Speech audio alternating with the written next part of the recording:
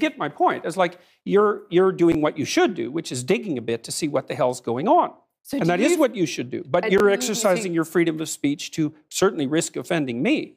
And that's fine. I think more power to you as far as I'm concerned.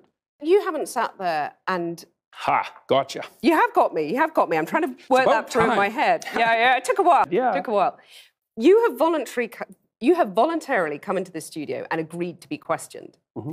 A trans person in your class has come to your class and said they want to be called That's never happened. And I would call them she. So you would. So you've kind of changed your tune on that.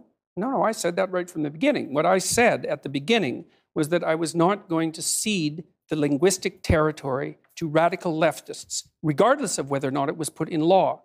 That's what I said. And then the people who came after me said, oh, you must be transphobic and you'd mistreat a student in your class. It's like, I never mistreated a student in my class. I'm not transphobic, and that isn't what I said.